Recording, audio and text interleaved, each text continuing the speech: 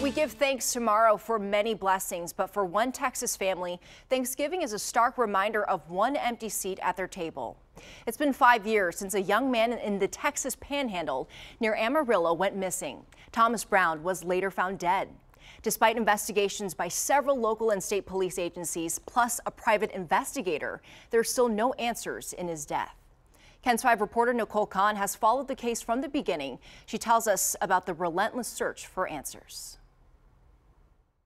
High school senior Thomas Brown was on the state champion Canadian Wildcat football team, class president, and in drama. But the real drama began in this rural town the night before Thanksgiving in 2016 when he disappeared. His body was found 2 years later, not far from town in a remote wildlife area near Lake Marvin. The story of what happened to him reads like a choose-your-own-ending book, and all the outcomes end in tragedy. There's always been some controversy about whether Thomas's death was a suicide, murder, or accident.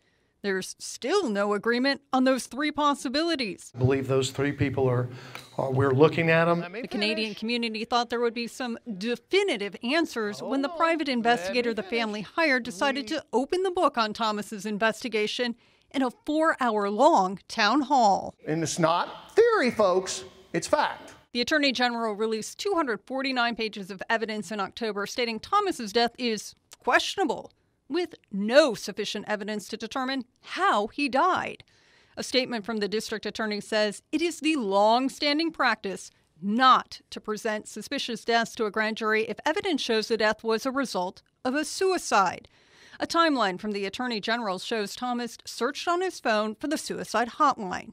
KENS 5 was turned away when we went to ask the district attorney questions in person. The private investigators' town hall revealed little new information, but it showed how part of Thomas's face was crushed. So basically this whole section here. He also exposed what he says was a local gambling ring that bets on high school football games and may be connected to Thomas's death.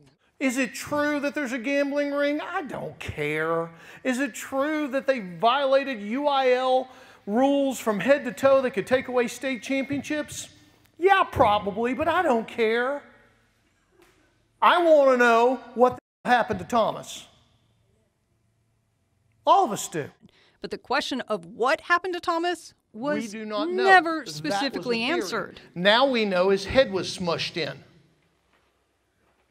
How bad? Was it bad enough to kill him?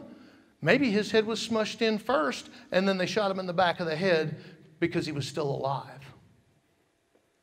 I don't know. You come up with your theory. The best chance of getting better answers is to keep updating the case, said cold case investigator Alex Baber. You just have to jot their memories, and by doing that, we have to get it out into the public's vision and in front of them. Because if not, it literally files away and is forgotten, unfortunately. This cross is really the only marker for Thomas Brown. It was put near where his remains were found. His remains are in a Texas lab, his family unable to have them to put him to rest because his case remains open. Nicole Kahn, KENS 5, Eyewitness News.